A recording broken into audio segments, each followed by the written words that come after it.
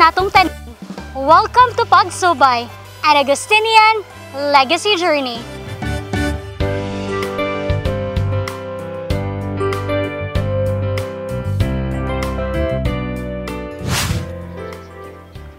Natives believe that this town's ancient settlement was known as Nabulho, or other accounts say it is Bolho.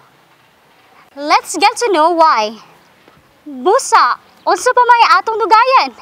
Ali, magsubay tabay!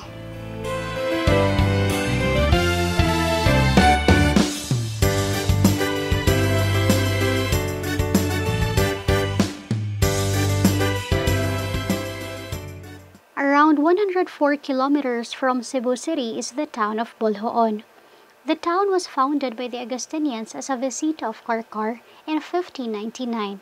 It's a small plateau near the beach with land that are irrigated by a small river that originated from a nearby elevated hill on the opposite side of the sea. The town's name are renditions of descriptive terms of Boljoon's landscape. The most interesting of all renditions of Boljoon's name is that of Monsignor Constantino Batoctoy, a retired priest, writer, and native of Boljoon. He endorsed the idea that Boljoon is a name referring to the distinct topographical feature of the town, the abundance of springs, or the presence of springs. The numerous springs around the poblacion today attests to this appropriate naming of the place, which has survived through time.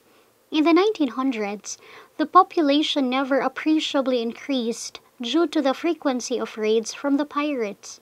Father Julian Bermejo built a chain of watchtowers along the shorelines from Punatanong or Santander to Manhague, which was later extended up to Karkar, for a total length of 96 kilometers. He also installed a telegraphic system for the purpose of constant communication among towns in cases of impending raids. Boljoon became an independent parish in 1690 under the patronage of Nuestra Señora del Patrocinio de Maria. A parish is literally a community. Thus, first of all, it must consist of people.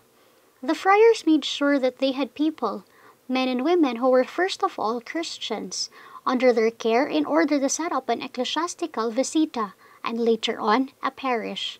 A visiting Augustinian friar from Karkar then served the newly constituted Christian village in Boljoon. Boljoon is the last parish handled or managed by the Augustinians until 1948, after the World War II.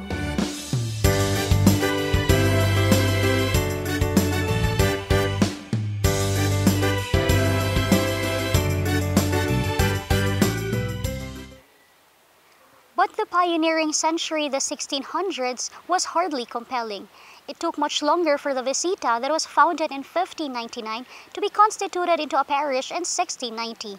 From the 1590s up to this time and even beyond, the Bohol Sea was plagued with slave-raiding sea pirates, the coastal villages perilously plundered.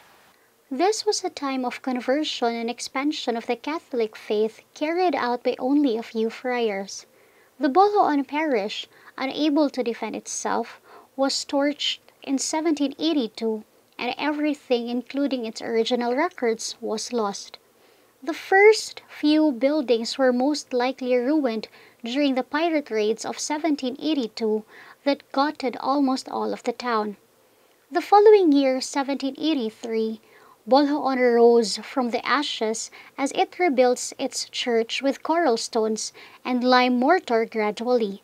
Father Ambrosio Otero started the reconstruction of a new church in that year. The work was continued by Father Manuel Cordero in 1794. It was finished by Father Julian Bermejo, who had a stone fence built to enclose the convent and the church as an added protective measure. Boljoon was already the most fortified town in southern Cebu in 1830. The church is facing what used to be the eastern wall toward the Bohol Sea, where the sun rises. The church of masonry has a main nave and transept. It has 28 pilasters of mortar and lime which support the walls. The bas-reliefs, floral and geometric motifs enhance the austere classic lines of the facade. both elements blend well, creating a pleasant composition. This church was declared as a National Cultural Treasure by the National Museum of the Philippines and a National Historical Landmark by the National Historical Commission of the Philippines.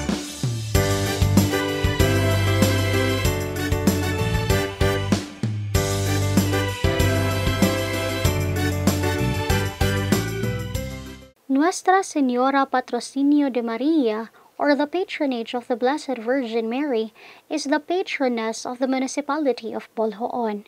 The patroness shows an image of a mother and a child.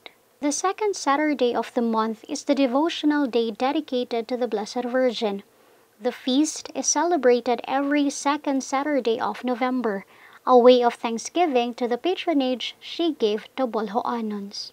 Numerous miracles were attributed to the intercession of the Blessed Virgin, where more devotees come to pray for her intercession and protection. With the countless miracles, the 421-year-old miraculous image of Nuestra Señora Patrocinio de Maria of Boljoon was episcopally crowned by His Excellency Jose Espalma Didi, the Archbishop of Cebu, last November 14, 2020.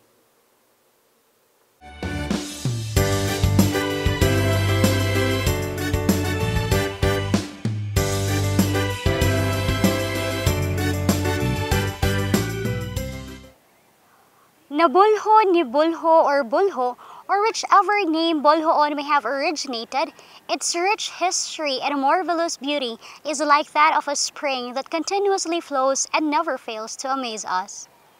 For plans of visiting this town, please refer to the link on the description of this video. For updates of the Santo Niño at 500 activities, please keep posted through our official website and social media accounts flashed on your screens. I'm Sheila, and join me as we learn and explore together. Kini ang Pagsubay, an Augustinian Legacy Journey.